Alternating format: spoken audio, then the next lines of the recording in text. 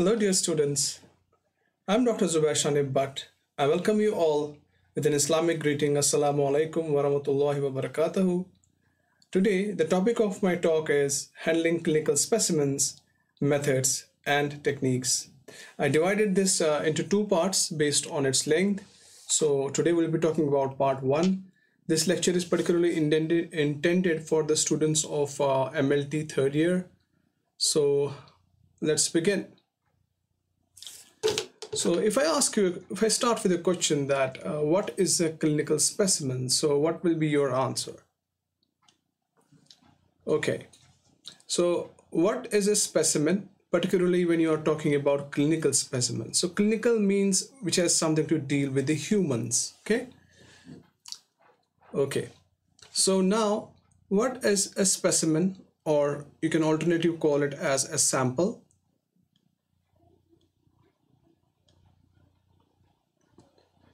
So if you go by the dictionary terminology, it represents a portion or a quantity of a human material.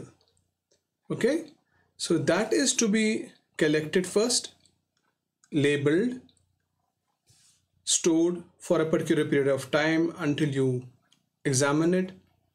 If you need to transport it, you can transport it to some other places if the facility is not available. Then finally examined, and the final thing you had to do is you had to report the results. Okay, so if I tell you that a patient comes to your clinical microbiology lab and he's having 3 forms with him. One of them is he has a registration card of the hospital, that is SCIMS, in which you can find the registration number of the patient. Then he has a requisition form, okay, in which the doctor has prescribed what kind of tests you are supposed to do. And finally he has the payment slip with him, so he has already paid for the tests. So now he comes to your clinical microbiology lab and hands over you these 3 papers. So what are you supposed to do is you need to first document it all in your registry. Okay, so documentation is very important so that you can report back. So now in current times it's being done digitally, but you have to be very careful while you are doing this thing.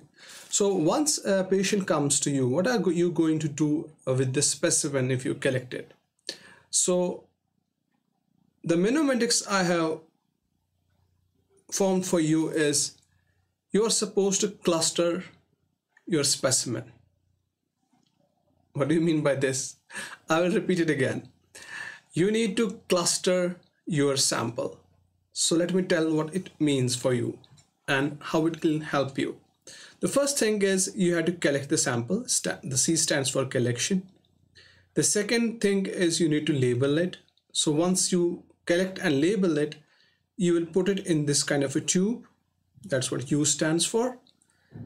You will store it for a time period unless you get time to examine.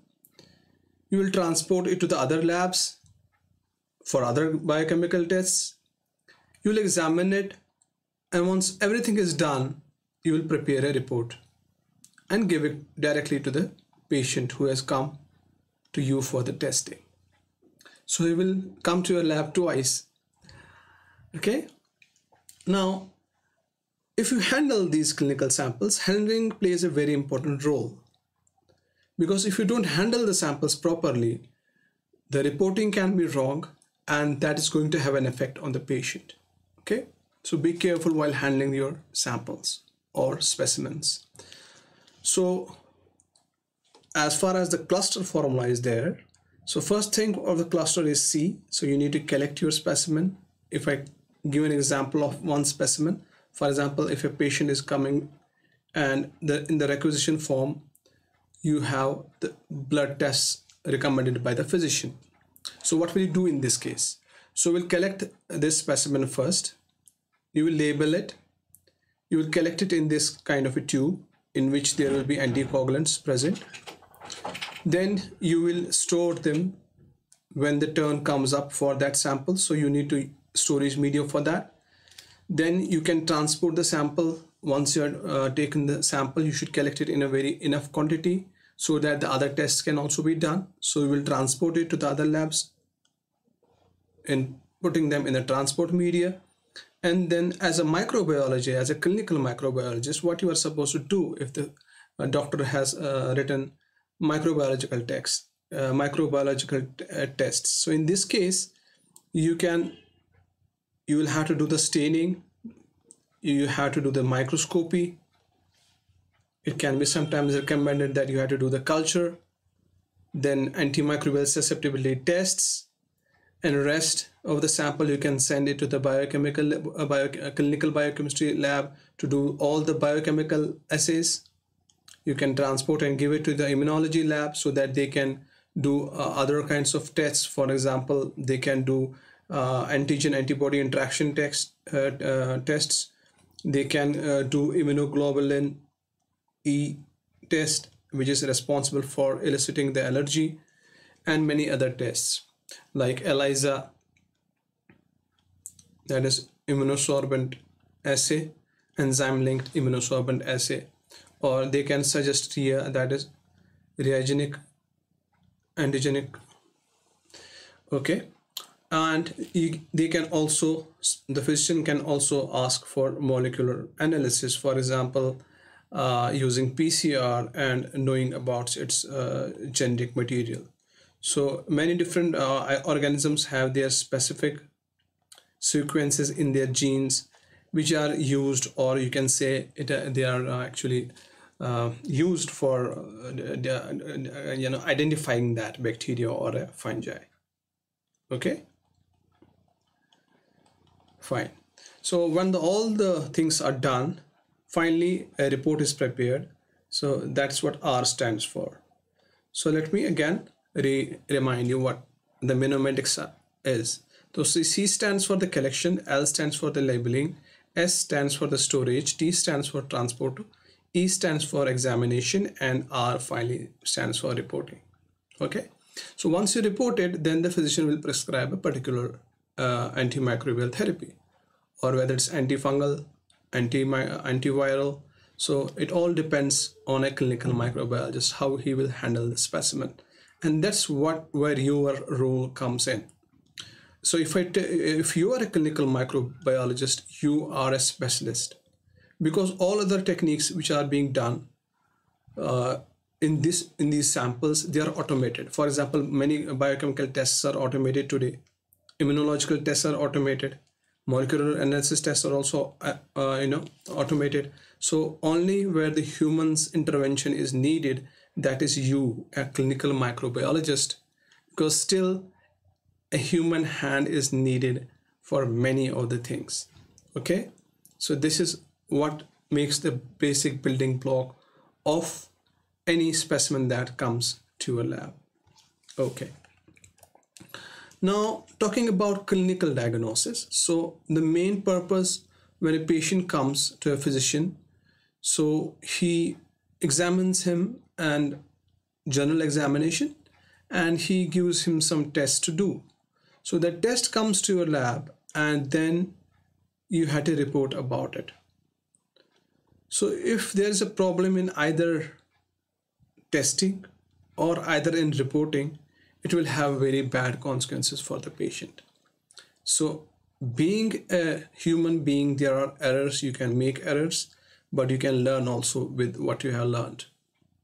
Okay, so experience matters here. The more you work in your lab, the more experience you will get, and the more proper handling you can do with the specimens.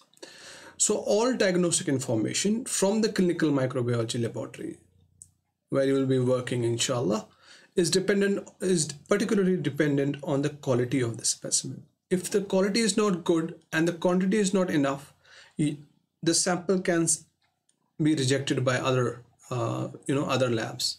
Okay, so in this case you have to be very careful. So it means if you have poorly collected the sample, or it's poorly transported, and there's a problem will come when you will fail in isolating a particular causative agent or identifying it, which is causing a disease in the patient. Okay, and at the same time you have to keep in mind that no contamination should come. So in this case, contamination means any other bacteria or any other, whether it's an aerial bacteria or it's a bacteria on your skin, it should not come in touch with the specimen.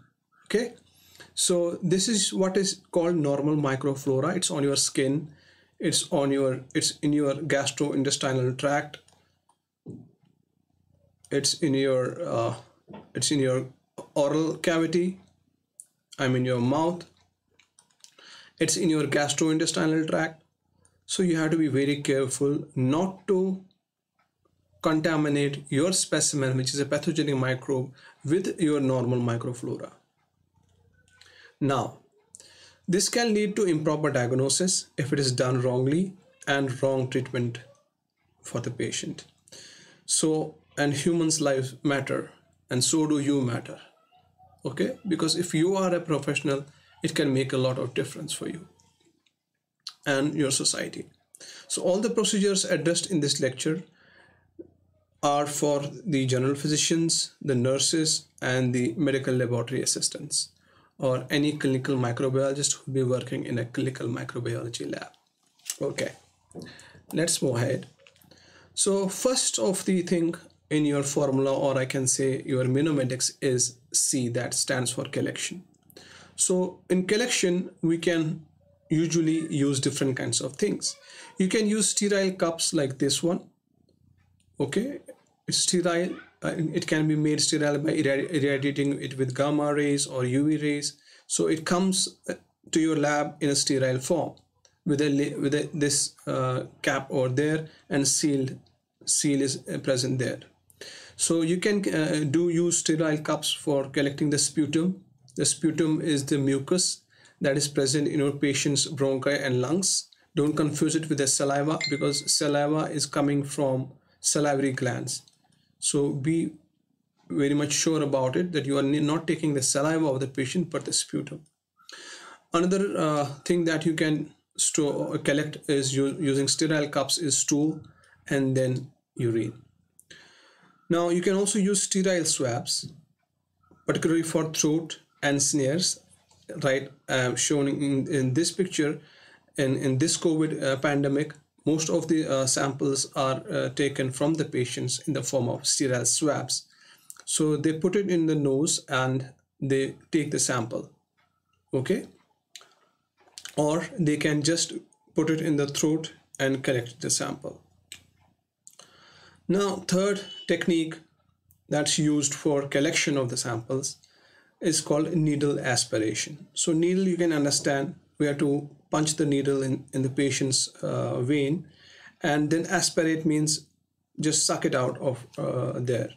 So for that, the samples that can be collected by needle aspiration is blood, one of the most commonly collected specimen in your lab, cerebrospinal fluid, that's the spinal fluid present in a vertebral column, the pus, that is when the infection happens and our immune response comes in, it is actually the carapaces of the neutrophils and other cells that makes pus. Another thing you can do with the needle aspiration is you can collect samples from the wounds and the abscesses. So abscesses in Kashmiri we call it phefur. Phefur is like it's inside a skin, but it has an inflammation on its surrounding, and it can be very painful at the same time. So needle aspiration, you should use it for collecting blood, cerebrospinal fluid, pus, wounds, and abscesses. Now coming to the catheters, we can directly collect the urine specimen from a person who can voluntarily give it. But if it is not able, if it is a child, a newborn, or if it is a patient of prostate or of any surgical intervention has been done, so you need to collect it directly from the urinary bladder, and that is possible by using catheters. Okay. Now coming to the another term is intubation. So in means inside and tube means putting the tube inside. So in case of your coronavirus patients, tracheal intubation is done like this. So This is done so that the patient can be then put on the ventilator and connect him to the ventilator, so that the oxygen is pushed inside the lungs, because the patient doesn't have its own ability to get in oxygen. Okay, we can also use intubation to get samples from the stomach of the patient. Particularly, it is used for detecting H. pylori, that is Helicobacterium pylori, which is responsible in much of the cases for peptic, I mean the stomach ulcers, okay, and even stomach ulcers. And recently, many studies have come up which is showing that this H. pylori can be one of the reasons for causing stomach cancer. So this is about intubation.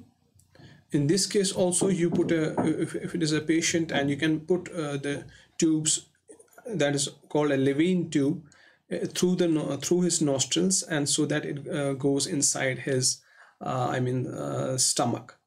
Okay, or you can push it if a patient is able to swallow it, that's good, but if he is not, then you have to put it through the nose. Okay, now coming to labeling, that's the L of the cluster. So we are talking here about this L, that is labeling part, that is labeling. So each sample must have a label firmly attached to it. Okay, and to the specimen container, if you have a specimen container, that also should be labeled bearing the following information. So these are the two pictures I collected from the internet for you. So in case of blood, you will find a tube like this. When you collect the blood, it will have anticoagulants inside like heparin and sodium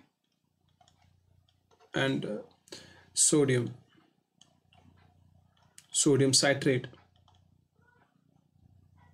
Okay, so this has two benefits. One, the blood will not coagulate. Second, it will not trap any microorganisms that are present in the patient's specimen. So nowadays, this thing is being done. It's a current trend that you put a tag on the patient's back, and then you put the same tag on the sample, so there will be no cross reporting. Okay, so all is done by the scanners, and it is the information is fed into the computers.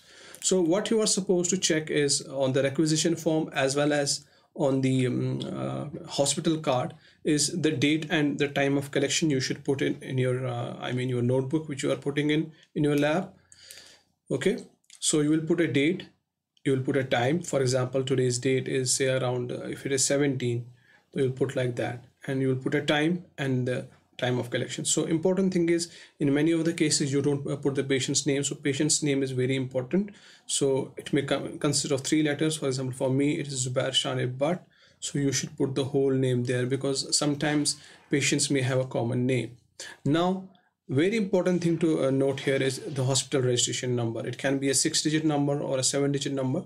You have to note it in your you put it on the specimen as well as in your notebook, and compare it with the requisition form and the patient's registration form. You also should put the DOB, the date of birth of the patient, the age or the age of the patient, and you should also note down the site of the culture, where you have taken the culture, and finally you should put your initial out there that I am the one who has collected the specimen. Now then, once you are done that, you should match all the details of the specimen with the requisition form as well as the card that has been filled by the physician. Okay.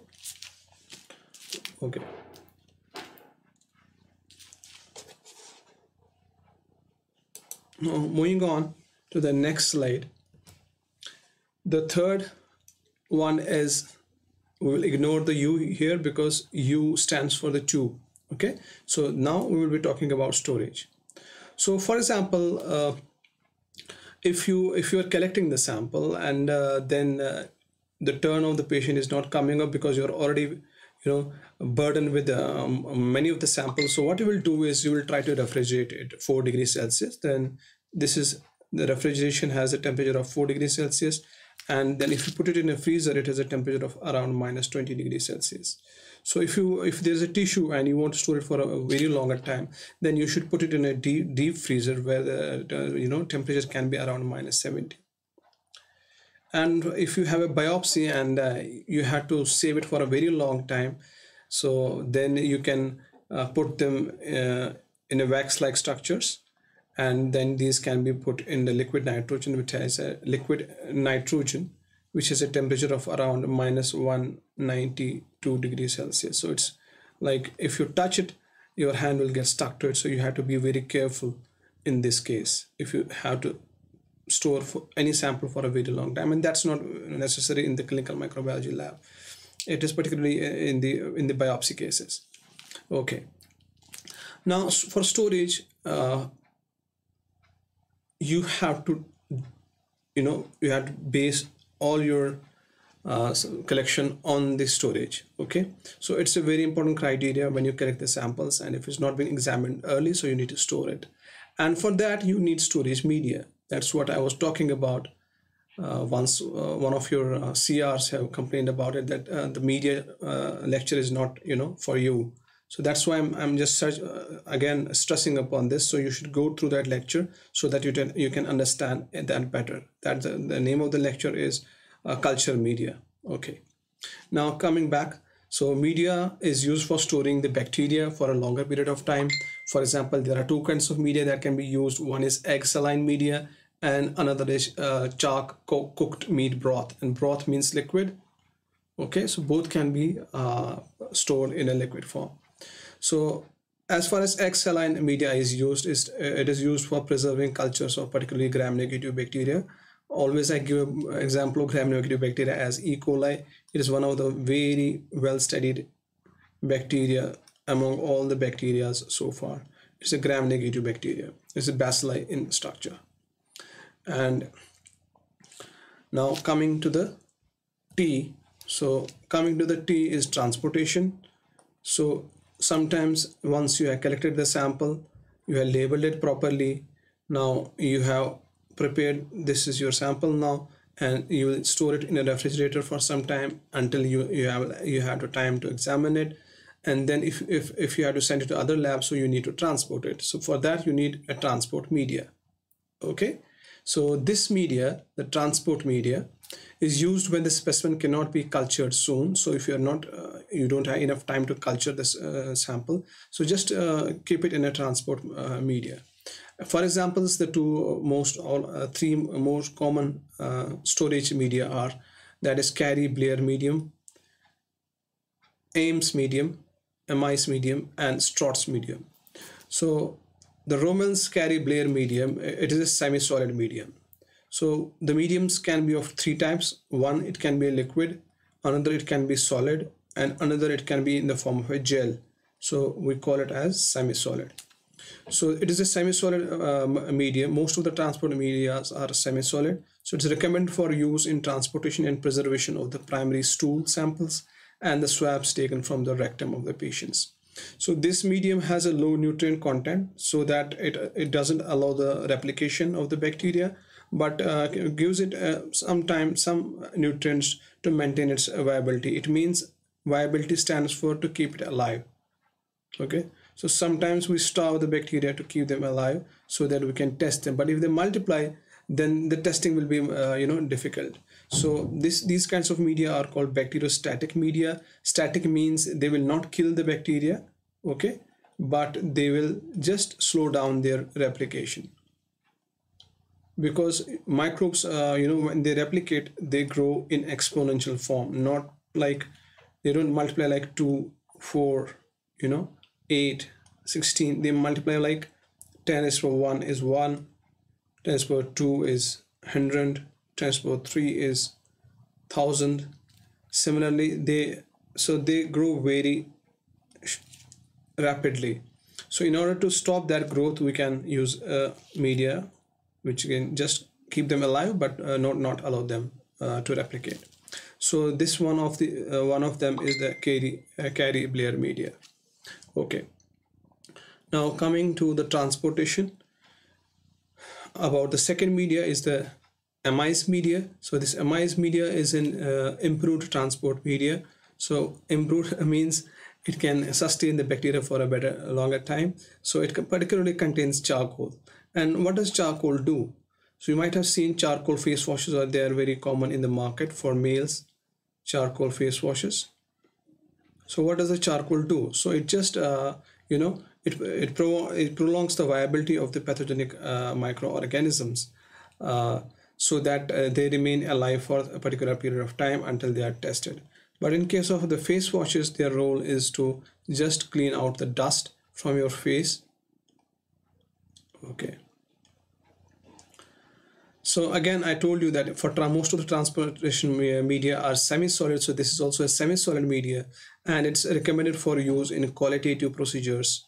So for transport of clinical swab specimens to the laboratory. So these are the two pictures of the the charcoal media, which is particularly has a black semi-solid storage media. So when you put the sample in, you have to pinch this side so that the charcoal comes out and it mixes with the sample. So the sample can be stored in, transported in this way. Okay. Now another media that's also used for transportation is the straw transport media.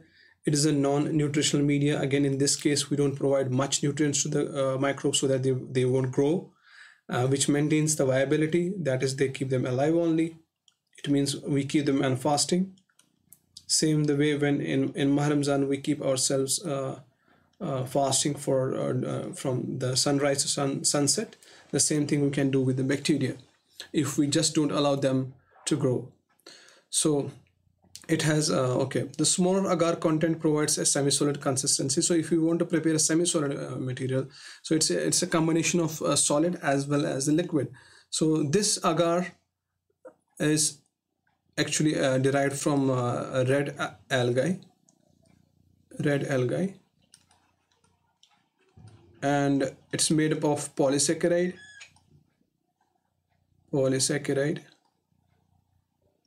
and many other things. Okay, so you can say that the agar provides the consistency to the media. It means it provides it to be a little bit gel-like, and it does two things. It prevents the oxidation and the drying of the samples. So if this specimen dries out, it is very difficult then to test it or send it to the other labs for testing. So you should be aware with these kinds of media. So these are three: Stotts media, IMS media, and the one more media I discussed in the beginning. So in this case, you are using these swabs, and then put them back. Once you collect the specimen, you put it back into this, and then you seal the cap. So this is particularly done right now for COVID patients. Okay.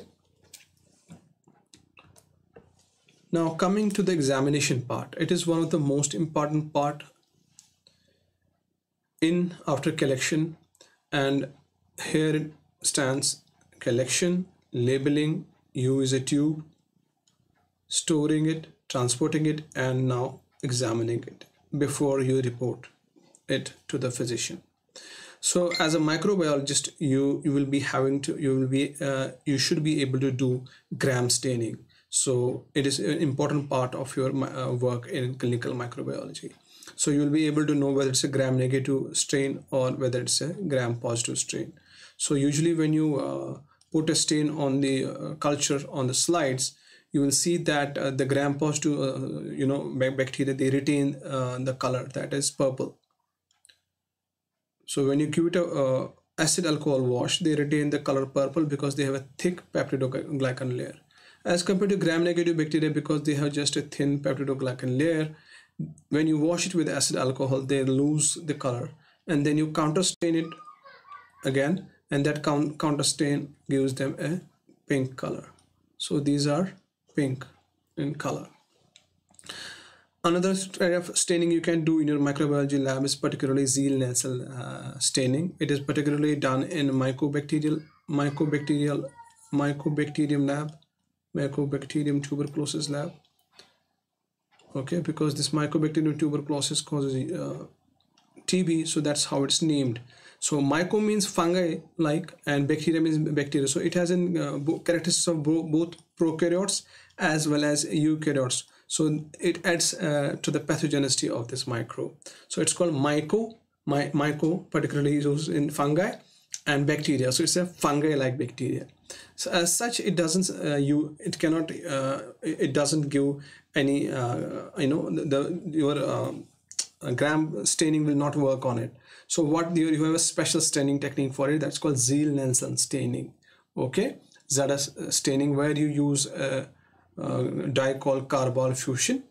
Okay, and then you follow the steps, and finally you will get they are pink in color. So you will find pink rods when you do the microscopy. Okay, so this is another important kind of staining that a clinical microbiologist is supposed to know about. Now once you have stained your sample, and then you have also done so when the color is there on the slide, so next important thing is microscopy. So you put this slide under the microscope, and you will find that these are your objective lenses, because they are very close to the object, that's your specimen. So they can have a varying degree of magnification. They can be 40x, they can be 100x, they can be 100x. So we can use these, we can rotate them, and we can use different kinds of magnification objective lenses. So if you can use a 40x lens, it is very away from the specimen, but if you use this 100x objective lens, it will be very close to the specimen, and it will give you more better view of the bacteria. Okay, so there are different kinds of microscopes. The most commonly used microscope in clinical microbiology lab is the bright field binocular microscope. It's a bright field means if this is the bacteria, so the field that's on this whatever you see around is bright. So we call this bright field binocular, because nowadays we have microscopes which have two eyepieces. So that's how we call it as a binocular microscope. We also have a dark field microscope where the field is dark but the microorganisms is illuminated. We also have a phase contrast microscope where you can see microorganisms which are alive. You can see them alive because staining kills the microorganisms. So the choice, if you want to see the microorganisms alive, so you have to use this phase contrast microscopy. Then comes the turn of fluorescence microscopy. Fluorescence microscopy uses fluorescence as a source of light, and you can view that also. So you should be knowing, I will put a different lecture on microscopy because it's very important for the microbiology lab. So this will be I will put in different very detailed video on this microscope. Another important thing as a microbiologist is the doctor may advise a microbial culture, particularly urine culture. And there are many other cultures that can be suggested by a physician. So you should know about all the things, which media is supposed to use for one particular for a particular pathogen. So that's why please go through these lectures. That's the culture, the types of cultures which I have done previously. It's available on the YouTube channel. Another thing as a clinical microbiologist, you have to perform this antibiotic susceptibility test, or you can also call it as antibiotic sensitivity test. So in this case, what you want to see is if a patient comes and he's being given medicine, say for example an antibacterial medicine, and he's not responding to the drugs. Okay, so what the patient will be suggested is this antimicrobial sensitivity test. So different antimicrobials will be used for this pathogen, and the one drug which can kill it or which can stop its replication, the doctor will recommend that drug only. So as a microbiologist, you have to be aware with this technique. Now coming to this biochemical assays, there are different assays can be done or they can be suggested, but you have to send the samples to the clinical biochemistry lab. You have to send them to the immunological lab. You have to send it to the molecular genetic lab, so that if a physician has suggested it, you can transport it. So in case of antimicrobial resistant testing, you have to be very careful. You have to work within this cabinet. So this is called biosafety cabinet, and it has different levels based on the organism you are working with. So we have biosafety cabinets 1, 2 and 3. So based on the pathogenicity, if you are working with a virus or mycobacterium tuberculosis, so you have to use this biosafety level 3 cabinet, as well as the room should be biosafety. It should also have a biosafety level. Okay, so in these cases, most common filters that are used to clean the air that is coming in contact is called HEPA filter. So HEPA filters, what they do is they clean the air within the this biosafety cabinet, and you can work inside, and there is like a shower of air comes like this from the top, and this stops the air of the room in coming to the place where you are working. So you should ensure that while you work with microorganisms, you work in biosafety cabinets to ensure that it's safe for your safety, as well as for preventing any contamination while you are examining or doing any antimicrobial resistance test on the sample specimens of the patients. Okay, most particularly 2 people are needed. One can work here, and if he needs anything, the another can help him around. So when I was in PhD, we were 2 friends, and we both worked like this. One was working and one has to provide the assistance. So in this case, we used to change our seats. Okay, now coming to the biochemical assays, that's the reason why I told you in the beginning that you should collect enough of the sample. In case of blood, you should be able to take around 4 to 5 ml of the blood, so that all the other tests which have been recommended by the physician can be done. So in biochemical assays, a doctor can suggest kidney function test, okay, KFT, LFT, liver function test. He can do a complement test, blood complement test. He can suggest a patient for white blood cell analysis. Okay, all the cells, red blood cells, whatever there are, he can suggest for that. So it is you who is transporting them. Sometimes a patient, if he doesn't have to do with any microbes, so he can directly go to the biochemical lab. But you are the one who should have a knowledge of these assays, because having a knowledge is good, but having a technique is better than that. So that technique is a manual technique, which as a clinical microbiologist only you know. So that adds value to you, okay, as compared to the other students who are working in biochemical labs or immunological techniques or molecular biology, because most of their work is done automated by automated machines. Still, that's a technique, but clinical microbiology has a more laborious manual work to do, and then you will become a particular microbiologist, clinical microbiologist. So a tag will be added to your name, and people require clinical microbiologists very often, particularly in this scenario of COVID testing. If you are a clinical microbiologist, so people will require you more. So you can value addition your career. Okay. So in case of immunological tests, it can be a test for immunoglobulin E, which is responsible for allergy. Okay. It can be a test for seeing other immunological problems within the patients. In case of you want to detect which kind of bacteria, if you are not able in culture, if the multiple organisms grow and you are not sure enough to say whether this is the bacteria, this is the bug that's causing the disease, so you will send it to the molecular lab. So what they will do is they will do its DNA analysis, particularly by using a technique of PCR, polymerase chain reaction.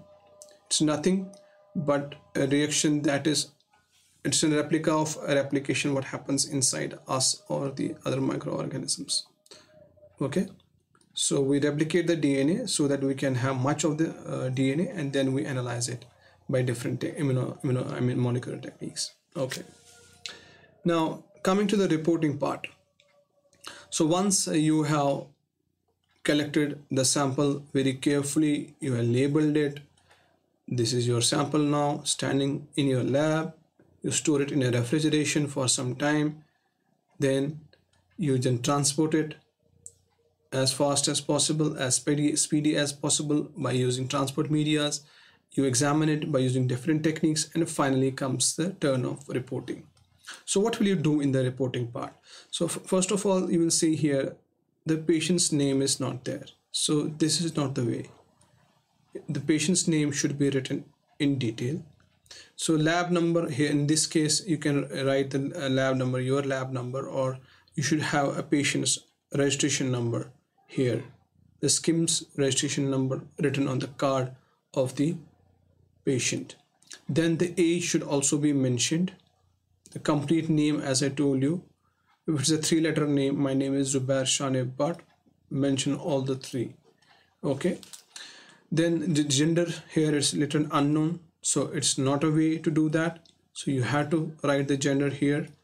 This part is okay. Received is okay. Reported is okay. Status, it's okay. Good. Now, referred by, again, this is not the way you should write. Which doctor has referred this test to him, and the CBC, the most commonly done test for the blood cultures, is complete blood complement, where you find the levels of different cells in case of infections. Most of the time, the levels of the white blood cells increases because they are fighting an infection. So a doctor comes to know this by a test called as blood complement, complete blood count, CBC. So while reporting, I've just put a figure of this COVID test. Okay, and then you have to check out, when you have a requisition form, you should check out the things which doctor has put in there. So usually doctor leaves a space because he doesn't require all the tests, for example, so he ticks it here and he doesn't use this. So you have to do only these 2 tests which are being ticked by the physician. Okay, so reporting is now being done digitally, so you will also use it while you are working in your lab. Now coming to the topic of how to collect the samples. Different ways of collecting the samples. One of them is sterile cups. So if you have to check the sputum of a patient to see whether it is having any kind of disease, particularly sputum is collected in a disease called tuberculosis, caused by Mycobacterium tuberculosis. Okay, sputum is used for many other diagnosing many other bacteria, okay, from which are present in your sputum. Many of the bacteria which can cause respiratory diseases, for example, pneumococcus. So in that case, you need a sputum sample. So this is being collected in a very specialized kind of a cup. So when the patient spits out here, the sputum seeps between this and it remains here. So when you are getting this sample in your clinical microbiology lab, you just open the lid on the lower side and the clinical sample will drop into your workplace. Okay, so you have to make the patient expectorate the sputum, because I told you that if he only gives you saliva and that saliva is coming from salivary glands, so that is of no use to you. So you have to make the patient cough, and this sputum specially designed cup allows the patient to expectorate.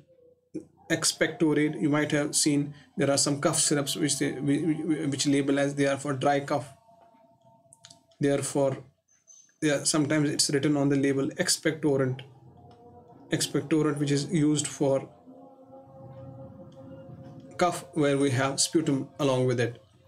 So you have to make him cough and collect the sputum in this specially designed cup. In the laboratory, the cup can be opened, as I told you, from the bottom, and so that it can reduce the chances of contamination by other organisms. Okay, so you will only be getting the specimen in a very sterile manner.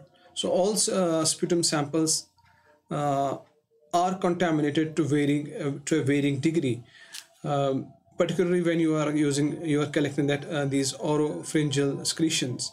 So there are some techniques you can reduce this contamination. That is, you can make a patient to renize his mouth. That's called mechanical renizing, and immediately before he will expurgate it will reduce the number of contaminating bacteria. Another thing is that patient should renize his mouth before he gives the specimen. So what will it do is it will remove all the other microorganisms, normal microflora which is present in your oral cavity, so that it doesn't mix up with the sputum.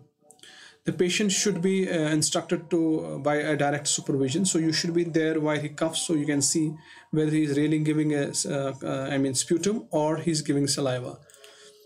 And you should be able to collect a single bolus of the expurgant in a sterile wide mouth cup that I showed you on the top of the slide. Now comes the turn of the stool specimen. Stool specimen is also collected in sterile cups. Okay, so the laboratory may routinely screen these stool specimens for the presence of Shigella, Salmonella, which causes Salmonella typhi, Campylobacter, which is present in the stool cultures.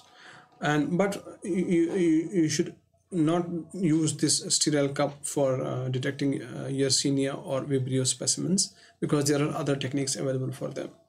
Okay, so prolonged transport stools for if you want to see if they are present, the trophozoites are there present in the stool. So stools for trophozoites 1 hour since collection from the soft formed, or you can, so it means it's telling us that it should be transported. It can, if it's prolonged, so you can put it in a transport media, or but that will be viable for around 1 hour or half an hour. For culture, feces should be passed directly into a sterile wide mouth cup with a tight leak-proof cover, that is the cap. If the specimen is collected off-site, means you are not, the patient has himself put his stool in the container. It should be transferred immediately to a Clary-Blair medium, that's a transport medium. Okay, as we have seen in the previous slide. So it will make the bacteria remain viable, the pathogenic one, and not allow the other microorganisms to grow. Okay, so if it's a Clostridium, in case of Clostridium difficile, which causes a nosocomial infection, that is it's in hospital acquired infections. These Clostridiums can make spores, and these spores sit on the tables and they sit on the handles, and what it does is it causes antibiotic associated diarrhea, this Clostridium difficile. So it also, because of secreting some toxins. So if you want to detect this, if it is present in the patient sample, so this toxin test is ordered by the physician, of course, and it must be ordered separately. You cannot, it should be ordered on a separate requisition form. Okay, now coming to the next slide. So now, what are the different medias where you can culture the stool? And culturing is a role of a clinical microbiologist. That's you. Okay, so that's why I stress on going back to the last lecture and study these kinds of media. So briefly, I will tell it that Clary-Blair media, it's used as a transport media. It's a semi-solid media for stools, so that Salmonella, Shigella, Vibrio or Campylobacter species can be detected. So we also have a Campylobacter separate medium. It's a selective medium. Selective medium means it favors the growth of one particular bacteria as compared to the others. Okay, so if you put antibiotic against it, so if you put something in that selective media, so that will prevent the growth of other microbes, but will selectively favor the growth of the one particular microorganisms. So this is used for to isolating Campylobacter jejunum, which is present in your large intestine, because your large intestine has 3 parts. One of them is jejunum. Campylobacter coli from the stool sample.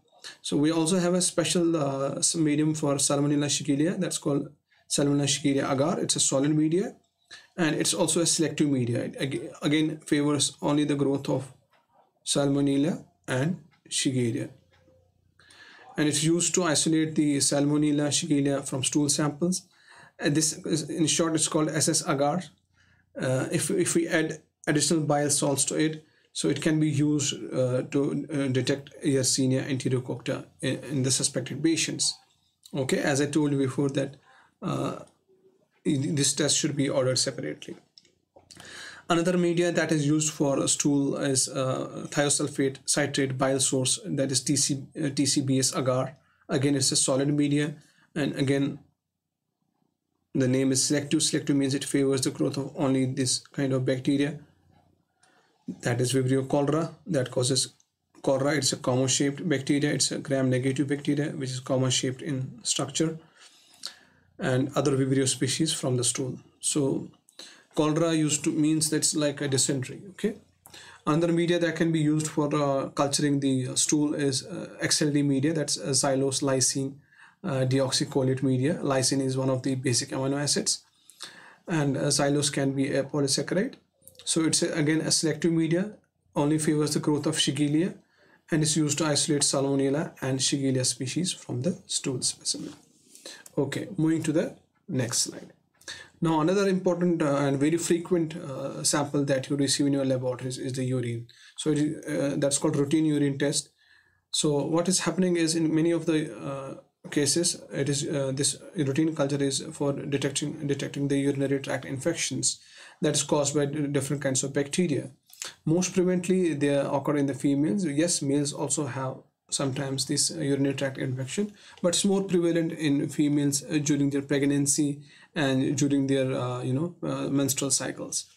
So for that routine urine culture, voluntary samples, if they are being given, means a patient is able to voluntarily give the sample of urine. So before doing that, the patient should be advised to clean the area. So this method of collection is called clean and catch media. Okay, so you can give him an ethanol swab so that he or she can clean the genitals. After that, you can catch the urine part. So while in case of involuntary specimens, we definitely need catheters. So if we had to take a urine from the newborns, so they cannot give a voluntary specimen. So for that, you have to put a catheter inside their urinary bladder and collect the specimen directly from the urinary bladder. So I will be talking about it also. So let us first talk about this routine urine. So after the patient has cleansed his genitals, particularly in females, the urethral meatus, or that is the opening, a small container is used to collect the urine. So early morning specimens are better. Okay, so the volume that you should be the patient should be able to give is around 10 to 50 mls, and we can make this technique more efficient. That's called clean and catch midstream method. That is, what is this? So first you give alcohol swabs or any cleaning agent to a patient. He cleans his genitals. Then you catch the midstream of the urine. It means he will urinate first, and once he is urinating, during the urination he will collect some part of the urine. So that's called clean and catch midstream method. Okay. So that should be collected in a clean polypropylene container and seal the specimen container and label it properly. So the urine specimens that will not be processed within the 24 hours, I told you that they should be stored at 2 to 8 degrees Celsius. In these cases, you don't need any storage media in case of urine. So urine samples may also be transported if you don't have the facility here. So, but it keeps it stable for around 24 hours. More than 24 hours, you should take a new specimen from the patient. Okay. Okay. Now, as I told you, those who cannot give voluntary, urine samples, another very important technique in case of collection is using catheters. So it is used for, the newborn patients. Catheter can be used while a patient has been just come out of the surgery. He cannot voluntarily, and he can wet his bed. So again, catheters is used because in case of the patients who have received any surgery, okay, because they are unconscious at that time during the surgery, and most of the time they cannot get up from the bed, so the catheters can be attached, then they can easily urinate. Another way the catheters are used for patients who have some any kind of problem, particularly in males. There's a condition called prostate cancer, so these people also have to be inserted with the catheters, because once the prostate cancer happens, it if it is the duct of the pipeline of the urine, so prostate gland is here. So what it does is, when it gets inflamed, it restricts this place, so the person cannot voluntarily do urination. In that cases, definitely we need the catheters. Okay, so let us see. So what is a catheter? It is a tubular instrument. Okay, it is used for withdrawing or introducing fluids directly from the urinary bladder. Here we can use this catheter. Okay, so for example, urinary samples may be collected with the catheters to detect urinary infections that are caused by bacteria, and they are directly collected from the urinary bladder. So 3 types are commonly used for urine. There are 3 kinds of catheters. One is hard catheter. It means the patient will have to feel and bear the pain while they insert it. That's the reason when the urethra is very narrow, as I told you, in case of prostate cancer patients, they particularly give this hard catheter. Okay, another is the French catheter. It is a little bit soft, easy for the patients to bear the pain, but it is used for only collecting a single specimen of the urine. Now, most widely used is the Foley catheter in patients who have to keep on wearing this catheter for a long time. So if multiple samples are required or over a prolonged period of time, the most commonly used then catheter is called the Foley catheter. Foley catheter, because it was the Foley who discovered this. Okay, so this is a simple drawing of a Foley catheter. So you can see it has a push-up pump like this, and it has 3 different openings. It is inserted through the penis, and then until it reaches your urinary bladder. It's very painful. And then what are the importance of these 3 pores here? So first, one of them, it has a round shaft at the top, as I told you. It's here. Then 3 different pipelines. One is for drainage of urine, so you can collect it. Another is inflation, because once you put it in, it can come out again, so you have to inflate it. Third is you can introduce irrigating solutions for the urinary bladder in order to clean it for some time, and then once, if the bacteria is again growing in, so you can use this irrigation solution. So these 3 kinds of pipes are in this Foley's catheter tube. So after a catheter has been introduced in the urinary bladder, the tip is particularly inflated so that it doesn't come out from the urinary bladder. So I thank you all for giving me time to explain things. Hope you have understood well. If you have any comments, you can just write them down on my YouTube channel, or you can just put it down in the WhatsApp group. Fine. All the whatever your suggestions will be useful for me to make the next part of this lecture. So be safe and be inside your homes. You can revise your lectures online. Okay, and till then, goodbye, and I will meet you in part 2 of this lecture. Thank you very much.